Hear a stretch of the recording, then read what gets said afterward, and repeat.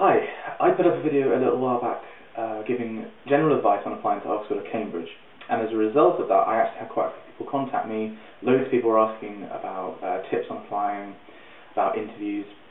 One thing that came up a lot was people asking me for my interview questions. I thought I'd go through each of my interviews, each of the questions, and break down what they're asking, how I answered it, and in most cases how I should have answered it. This is naturally going to be a really physics-based video, but what I wanted to do was just work through what interviews are like, give an account of how interviews pan out, the kind of questions you can expect, and it is portable across to a lot of other subjects. So I hope that people find this useful. Interview 1.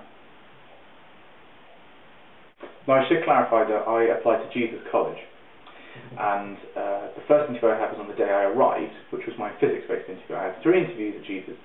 One was physics, one was maths, and one was meant to be an experimental-based one, but I'll deal with that in a sec. The first question that they asked me was, I just sat down, and they kind of weren't really listening to what I said, but they just asked, why physics, why here, and give a general account of what I've always wanted to do, the kind of stock answer, I suppose. And in a way, they're kind of like good cop, bad cop. One interviewer didn't appear very interested. The other kind of jumped on one thing I said I want to be an astronaut. And he said, why don't you just be a pilot?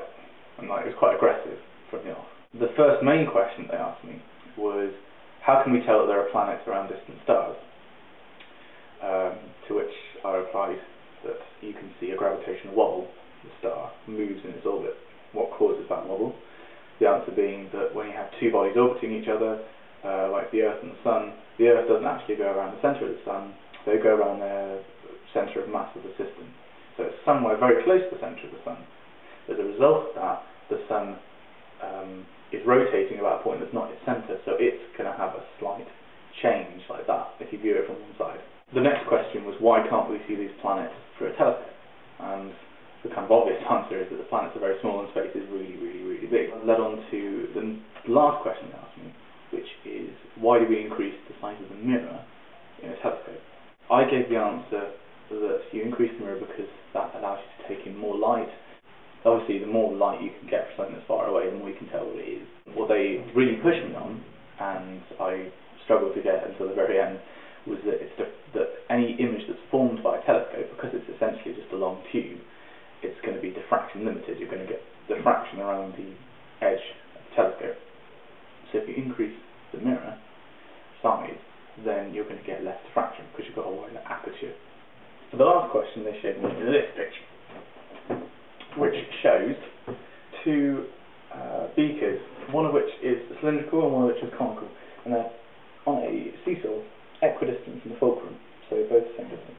The idea is they both have the same cross-sectional area on the bottom, and they're both filled to the same height of water. So they asked me which side of the seesaw goes down. And obviously I said, well, this side because there's more water, this side has less volume. I said, right, okay. And then one of the professors said to me, right, I'm going to tell you a different idea. If force is pressure times area, and they both have the same cross-sectional area, and they both have the same level of water, which means the pressure is the same at the bottom, that should mean that they're balanced. But you just told me that one side's going to go down. So, are you right or am I right? And I had to think for a while about that one. But the correct answer is that the reason this side does go down is because on this side you have a vertical component of the normal force on the beaker. So you have normal force going like this. And that's not horizontal. You have a small component that's vertical. And then the net force resultant from that counteracts the same pressure acting down. So, because this side doesn't have that acting up, that side topples down.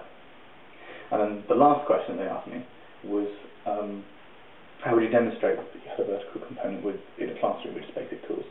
And they wanted me to say, and I didn't say it, that you could use a drill. If you drill a hole in, then you'd have the water wouldn't just go out horizontally, it would come up a bit as well. Interview 2.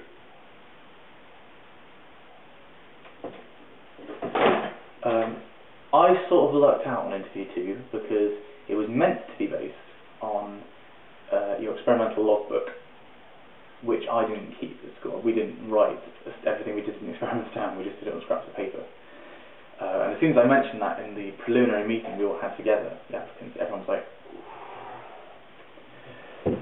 so it doesn't really look good from the off, but instead of that they did an interview just based on my personal statement, which was good because it meant I could play to a lot of strengths that I have that isn't in physics, like where I did my work experience, sporting, public speaking, that kind of thing. But it was bad in the sense that I really didn't have that experience in experimentation, which I thought I had. And as it turns out, the person who interviewed me is actually one of the people who's in charge of doing his practical course. So other people who did have the interview based on their experiments were asked, what was your favourite experiment that you've done? Can you recall a particular experiment and talk us through how you did it? One person I think was asked, how would you establish the standing wave pattern in a clarinet? And I have no idea how that fits in with anything.